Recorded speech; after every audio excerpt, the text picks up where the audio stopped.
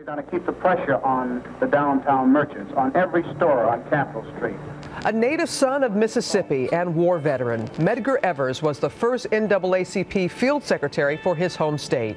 A leader in the civil rights movement, determined to end segregation and create a just society for all citizens, Evers organized voter registration drives, boycotts against businesses, and in 1954, his application to the Ole Miss School of Law was denied, but helped pave the way for the school's integration years later. On June 2, 1963, Medgar Evers was gunned down in front of his home by a white supremacist, leaving behind his wife Myrlie and his 3 young children, Daryl, Rena, and James. For 30 years, his death went unpunished until 1994, when Byron De La Beckwith was convicted for killing Evers. Recently, family and friends gathered at Arlington Cemetery, where Evers is buried, to honor the man who served his country, wanting equality for all. So many events that are going on recently, commemorating the 50th anniversary, and just recently a memorial in D.C., and former President Bill Clinton, in speaking about you, was saying how you have kept alive the memory and the meaning of your husband's life. What do you think is the meaning? He would do everything he could to see that justice prevailed in every part of American life.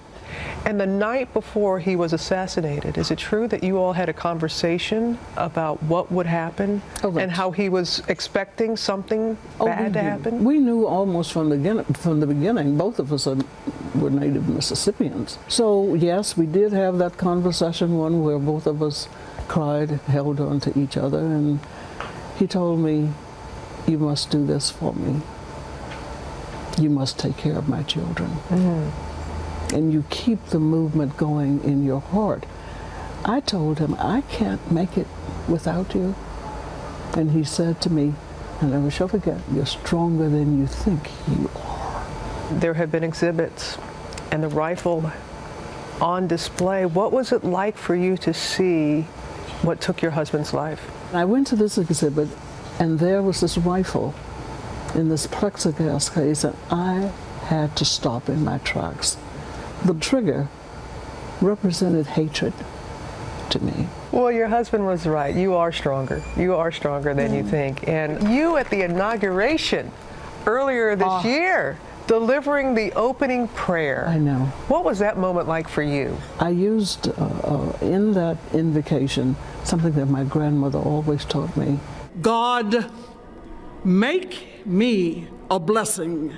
And that's what I tried to live by. I also realize I am more than just the widow of. I'm my own person. The circumstances were difficult, but I welcome all the challenges and all of the changes that come with being the widow of, but being Myrlie Evers myself.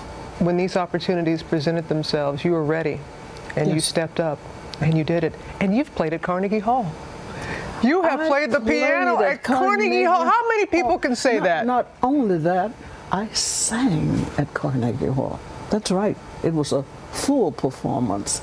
And I am so proud. I enjoyed myself to no end. And I had on this red dress that was made for me, and I was able to lean into the curve of the baby grand, and it was just marvelous. It was a dream come true.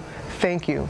It has been a delight. Well, I thank you, and I'm so pleased to say we are both from Mississippi. Yes, we are. Yes, and the best to you. Yes, we are. Thank you. Thank you.